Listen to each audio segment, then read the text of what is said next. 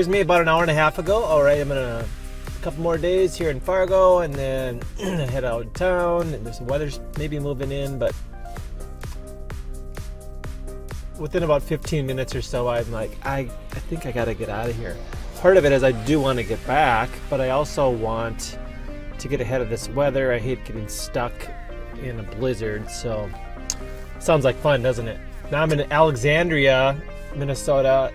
Just stopped and got a little bit of food at Qdoba, and then back on the road. Like I said a couple days back, my place is up on Airbnb and it's not available till Friday, so I think I'm gonna be hitting up some friends for a couple days, or a hotel, who knows? I don't know what I'm doing yet. That's the beauty of it.